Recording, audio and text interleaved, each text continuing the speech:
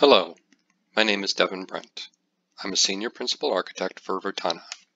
In today's vlog, we are going to review finding specific events with the Event Advisor Analytic. The purpose of this video today is to show you how to leverage the VirtualWisdom platform using the Event Advisor Analytic to find specific events that happen within your infrastructure. We're going to be looking at specific metrics, and they can be anything that you choose, to find specific things that happen going above or below a particular threshold that aren't necessarily easy to find within the reporting section of the VirtualWisdom platform. The integrations we're going to use today is the switch integration for fiber channel switches and the VMware integration looking specifically at VM guests. And finally, we are going to be using the Event Advisor Analytic to do all the work in today's video. So why should one investigate these specific type of events? So the type of events that we're going to look for today is looking for capacity issues. And capacity issues can be defined either as having too much or too little. So for example, overutilized resources like CPUs hitting 100%, NIC cards hitting 100%, host bus adapters hitting 100%. In those situations, running out of resources can introduce delay and instability in the environment, which impacts the customer experience on your platform. Underutilized resources, conversely, can also impact the performance on the platform, such as multiple VM guests that are only taking 1 to 2% CPU, but too many of them can tax the resources of the overall platform, also incurring problems with performance. So next, what we're going to go ahead and do is we're going to demonstrate on the VirtualWisdom platform how to do these types of tasks.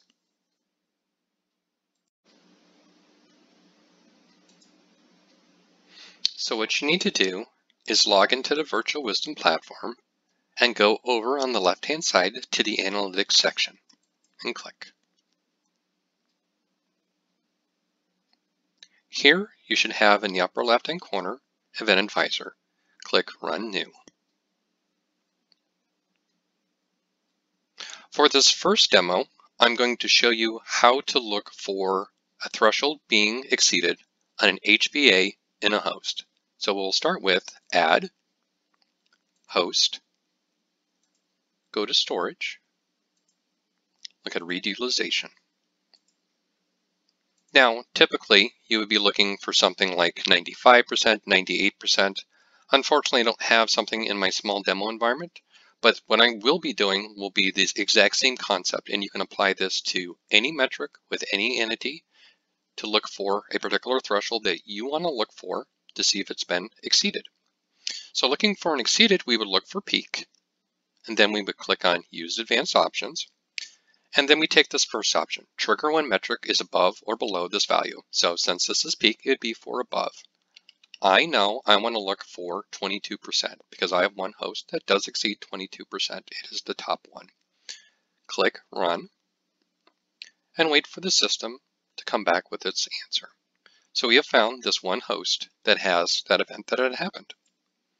Click on it and you will see that this happened one time on February 21st at 12:55. It only did it the one time here. It is 23%.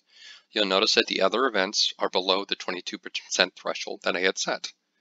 Also down here, you'll also see that we got to 23%, but no other event within this. Again, so this becomes good if you want to find those little needles in the haystack, looking for events that are going higher than the threshold that you want to specifically look for.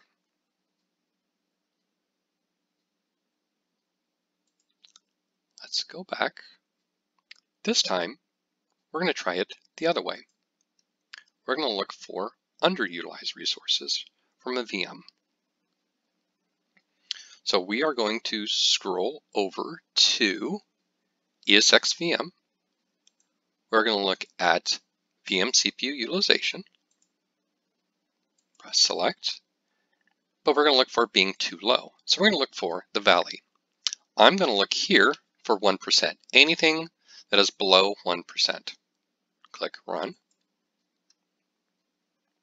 and give it a moment for the system to run through all the scenarios that are current in the database, to come back with the results to see exactly what is below the 1% in the environment. So here is one that does go below 1%. Let's take a look.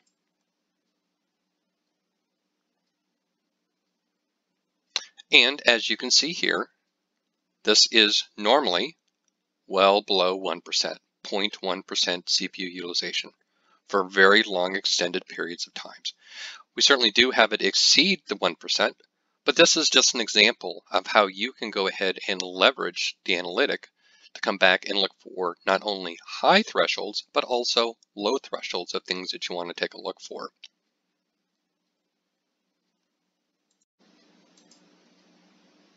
So to summarize what we have covered today is we went ahead and identified a host that surpassed a given threshold, in this case 22% read utilization. And again, you can use any metric you want. You want to look at IOPS, over 1,000 IOPS, you could do that. If you want to take a look at write utilization above 75%, you could do that as well. We also went ahead and identified a low utilization. We identified a VM guest that was using very little CPU resources for extended periods of time. In this case, we could see when we look for anything below 1%, we found at least one guest that was using 0.1% CPU for extended periods of time. So what are some examples of next steps that you could take with this data?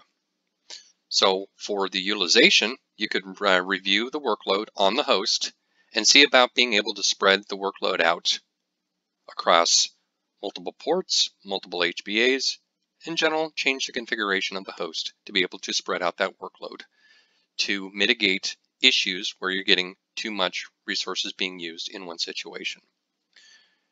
The underutilized, we can go ahead and take a look and leverage that data to see which guests are not being utilized appropriately and retire them if necessary if they're truly not being used in the environment. I want to thank you for your time today reviewing this video. If you have any questions, please let us know.